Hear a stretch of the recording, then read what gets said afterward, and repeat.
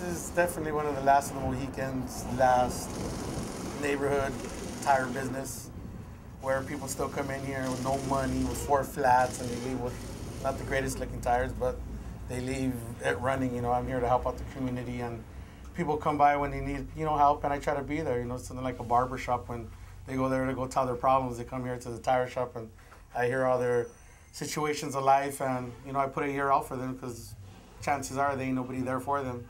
You don't necessarily have to leave like El Sereno. You don't necessarily need to leave LA to go to another state to be successful. You could be here in the neighborhood and help your community and stay in the neighborhood and make things positive.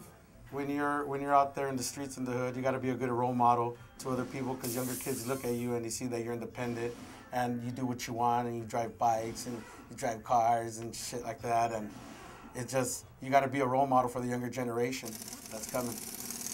You can't think about yourself, you know. You're out drinking one night, you got to think about the following day, because you got workers, they got families, they got kids. Your employees, you know, they want to get paid every Friday, you know. If you're not capable of making a commitment, you're not much going to be much of a role model or an entrepreneur or be successful. Hey Marcos, háyame un ring de fierro para montar en la máquina esa. My guys here, I really don't see them like employees, I see them like family. You know, they're my friends, they're there for me every day through my ups and downs.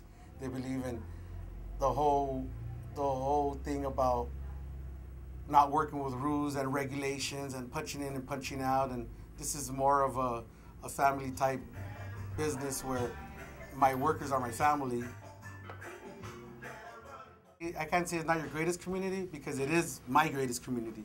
I can't say, oh, it ain't the safest place, but for me, it is my safest place.